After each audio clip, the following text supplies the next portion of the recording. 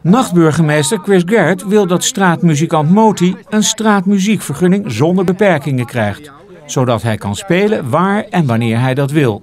Moti kreeg onlangs een boete van €180 van de dienst Stadstoezicht. Dit omdat hij een kwartier te lang zou hebben gespeeld. Moti is het hier niet mee eens en laat de zaak voorkomen. Hij krijgt nu dus bijval van de nachtburgemeester, die een brief over de kwestie aan het voltallige stadsbestuur schreef. Garrett wil dat de vergunning na een jaar geëvalueerd wordt en dat het straatmuzikantenbeleid dan opnieuw tegen het licht gehouden wordt. Hij pleit voor een stadsstraatmuzikant, net zoals een stadsbouwmeester of een stadsdichter. Alleen de stadsmuzikant betaalt zichzelf.